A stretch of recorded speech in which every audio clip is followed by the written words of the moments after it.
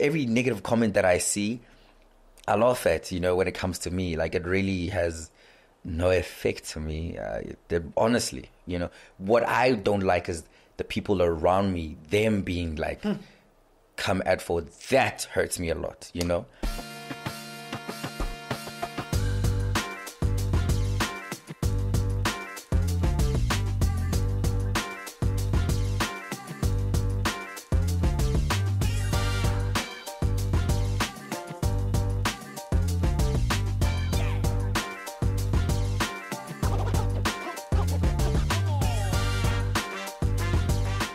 Hey family, a quick one.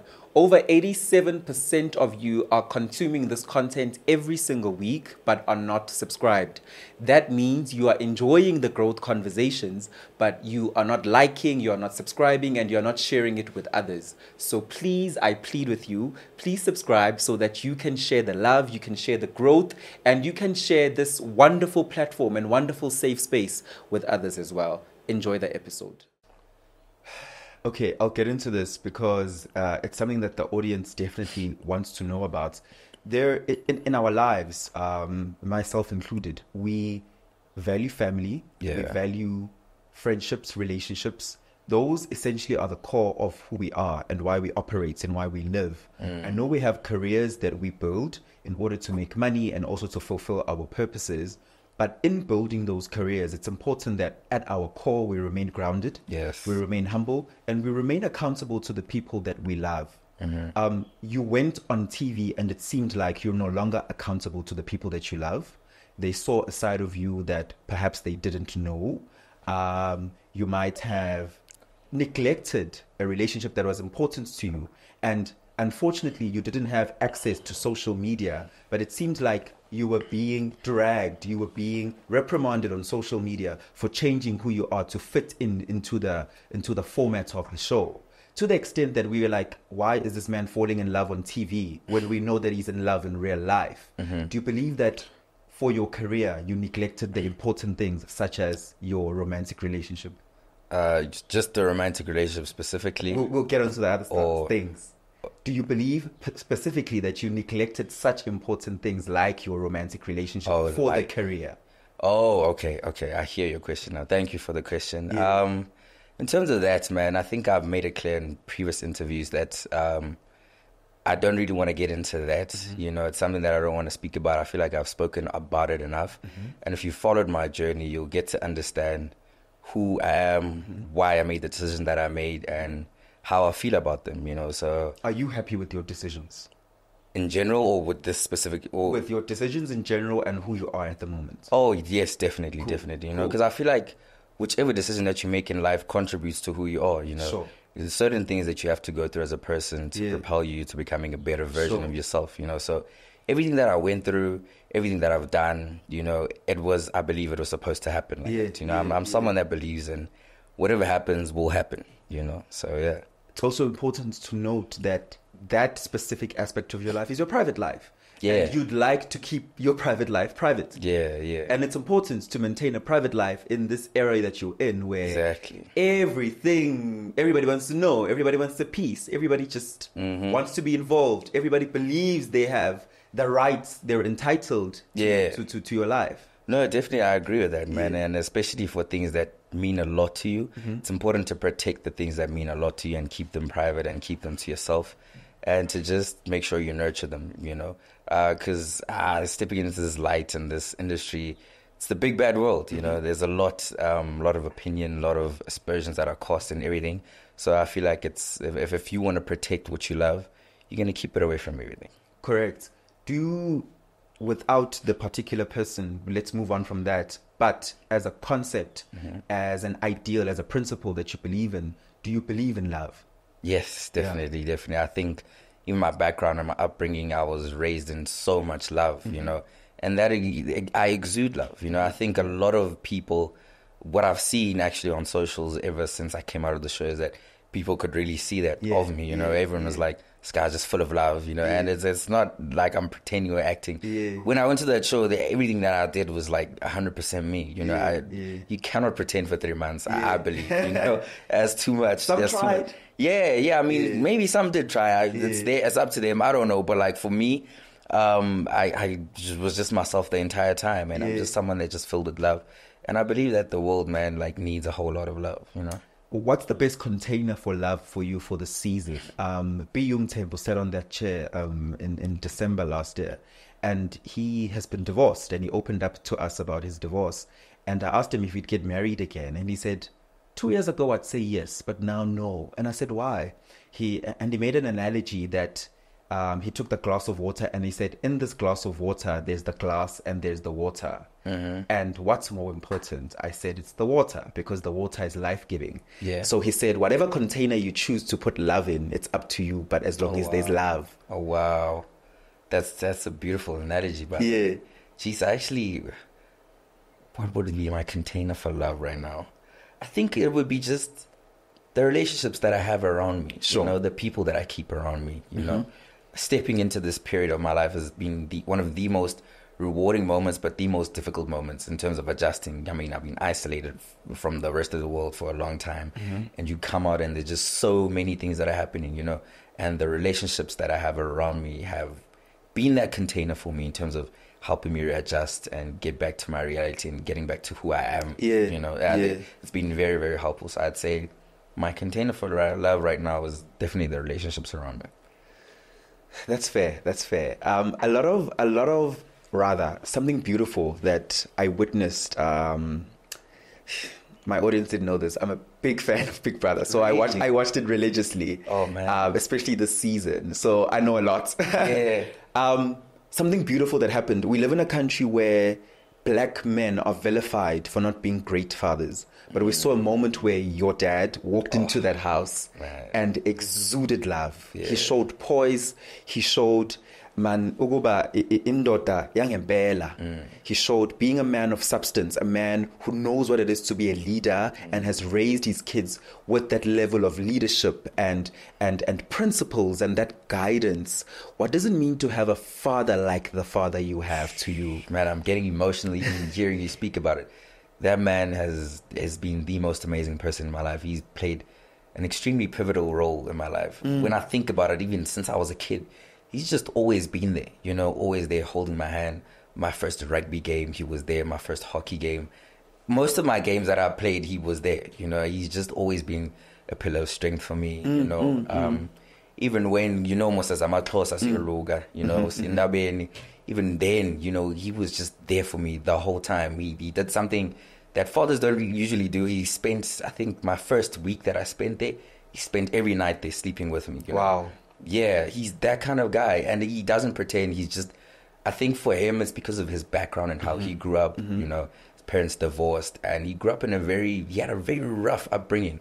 And he just told himself that I don't ever want my kids to go through this.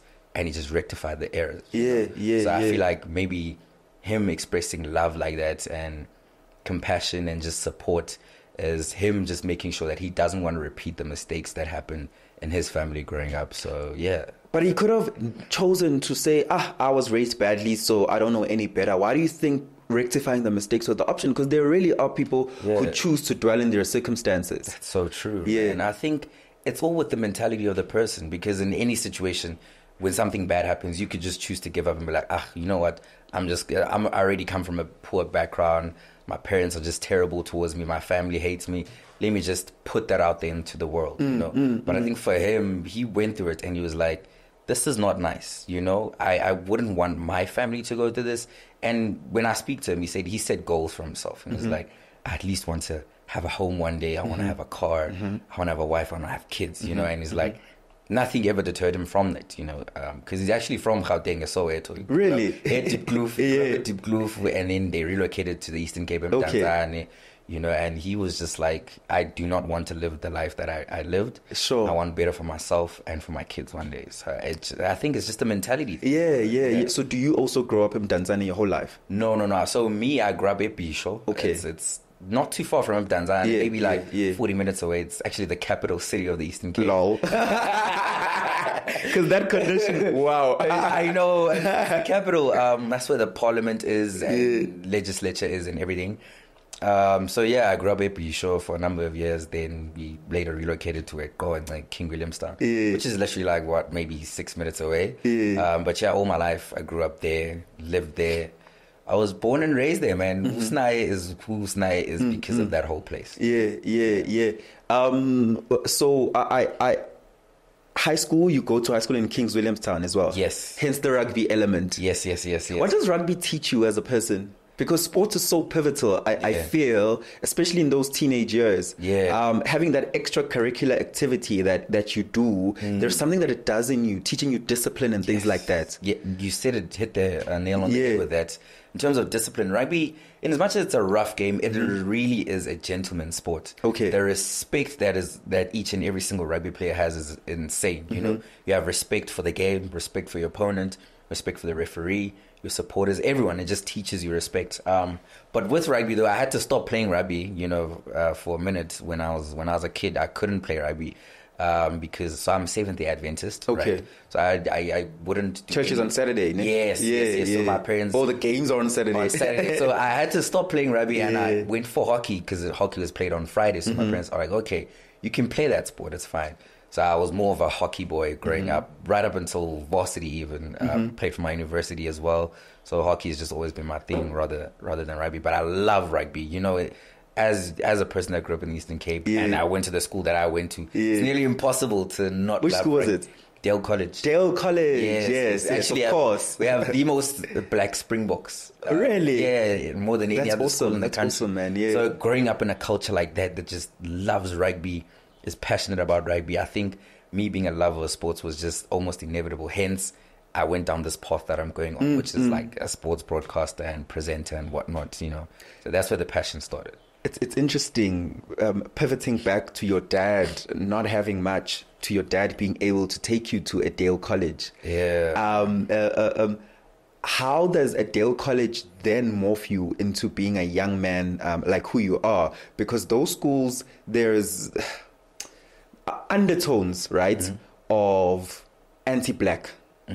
Undertones. I don't want to use the R word, but there's undertones of being anti-black, right? I went to the same school. I went to George Campbell in KZN, in Durban. Oh, okay. And there, we almost have to work 10 times harder to fit into certain spaces and to be acknowledged. Did you also feel like when you were in that school that, now you need to push harder. You need to push harder for that acceptance, or was it a time when you went to school it was like, we all feel equal now? Yeah. I think for me, the time that we went to school, because my school it went through a shift. Because before, I think my era, like a long time actually, it was predominantly white, and it was just a shift where the school just became predominantly black. So my school is just literally known for black excellence. So I didn't really feel the pressure of I need to do extra, you know, whatnot. Because I look to my left, if someone that looks like me, I look to the right, someone that looks like me, and there's just majority of the people in the class, it was like just predominantly black. So I never went through that. Yes, the educators and whatnot, I wouldn't say they were predominantly black, you know, but I never really felt that pressure of maybe having to overextend myself to be at a certain level. Do you think your life would have worked out differently if your dad was absent? Definitely. I do. Like I said, he played a very pivotal role in my life, you know. Lord knows who I'd be or what I'd be doing if he wasn't there for me, you know. Because I really do believe that the guidance of a father is very important in his son's life, you know? And that's what I'm going to do as well when I have a kid one day, you know. I want to make sure that as much as my dad was present, I want to be even more present, you know, because obviously as a parent you make mistakes, you know. No parent is perfect. I want to learn from his mistakes that he made, you know, and make sure that I capitalize on that and I raise my child as best as I can. Friendships in the Big Brother house, are they real? The ones that I formed, definitely. Okay. Yeah, no, I'm still friends. Daki, for example. Yeah. The other day, I had a dinner with his family and my family. You know, my parents were in Joburg. They came. We went over to his house. We had dinner. I think it was even the third or fourth time I was going over to his house to have lunch or dinner. His dad even said, I think you should just move in. But yeah, man, I made a friend there. I made a good friend there. I made a brother, which is very rare, I believe, in a situation like that. Correct, because it's a competitive situation. Yeah. So it's hard, like, finding someone who you really have, like, a genuine connection with. Yeah. So yeah, that's definitely a friendship that stands out for me from being in the house. The reason I ask that is because I love that you mentioned Ducky specifically, because once again, I watched the show and there was a point where you irritated me because I was like, you are fixated on this Ducky person and you are not concentrating on playing your game. Yeah. To an extent where I think it shook you when Mitch spoke about you're a gossiper, because really that's what the cameras were showing you doing all the time. There was a good 2 weeks where Sinaye was gossiping all the time, and it was like, it's a camera thing, it's a production thing where because the cameras could be on anybody else, but you and Ducky would have a 3 minutes conversation. We're on you. Do you know what I mean? Yeah. And you really looked like that on the outside. It was like, geez, this guy. Yeah. You know? Man. So it's nice that you're saying that you guys are actually forming a genuine friendships. Yeah. And in genuine friendships, we talk about people and things. Yeah. Also on that, though, you're very limited in the things that you can speak about when you're in the house. Correct. You're very limited. Yeah. You speak about, I remember there was a point where we were speaking about artists, music and whatnot, and you can't drift too much on that, you know. So you kind of have to speak about what's happening inside the house, this person and that person. So very, very limited in the things that we speak about. Correct. And it ends up comes across as gossiping because if you can't speak about brands, if you can't speak about artists, it's like, okay, what's left? You're very limited. Yeah. You understand? So yeah, I was that gossip thing really shit me. It did. I was not okay. I think it was Lawrence who brought it up first. Yeah. I was like, and then you brought it up again. back to back. I'm like, this guy's coming for me, you know? But yeah, Ducky's like a really good friend of mine. I think that bond helped me keep myself sane a lot in that house. You know, without him, I don't know how my journey would have been. I don't think it would have been the same. You know, but yeah, he was a brother to me on the inside, and even now on the outside, he's still a brother to me. Not regrets, but any mistakes that you think you did in the house that you could have done better. Definitely. Not holding back a lot in the first. You did. I held back a lot. Yeah. You know, I was overthinking a lot. Now that I'm post-show, I'm like, there was no need for me to overthink in certain situations. I could have just lived in the moment from the beginning, you know, and not just think about things too much, you know. That's definitely the only thing for me where I was like, I could have just let loose, because towards the end, I was just really relaxed, comfortable, and myself, and people could like really see sides of me that they didn't see apparently. Like the first, 6 weeks maybe. Definitely. You know, so yeah, that's definitely something that I know I could have done differently. There was even, dare I say, because people who watch Big Brother have been watching it since early 2000s while it was still Big Brother Africa, so their expectation, there's early viewers and then these new viewers, the people like us who've been watching it since back then, we used to people day two there's fights. We're here to watch television. We're not here to watch people sense what's going on. Do you know what I mean? So definitely that's why it came across as low-key people thinking he's boring. But when those weeks 6, 7, 8, 9, 10, when you came out of that shell and you were confident in who you are and you were showing us your personality, I think it resonates with the audience that you've built now. I mean, the snipers, which is what your community is called, is a community of people who saw it before we did, because they definitely saw the character. They saw the man. No, definitely, man. I think for me, it's because I'm a big thinker. You know, I before I do anything,